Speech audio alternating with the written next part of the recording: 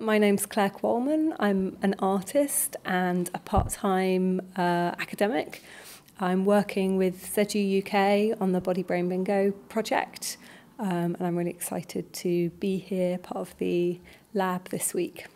I've been to a couple of the workshops, and I found it really interesting to kind of open up different channels of connections with artists and with researchers and with activists.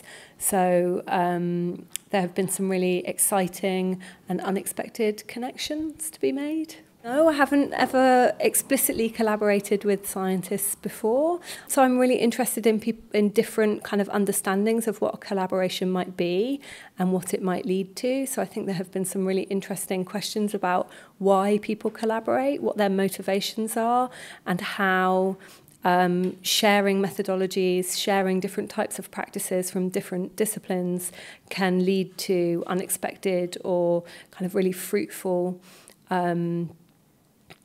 ideas that wouldn't necessarily have come about otherwise.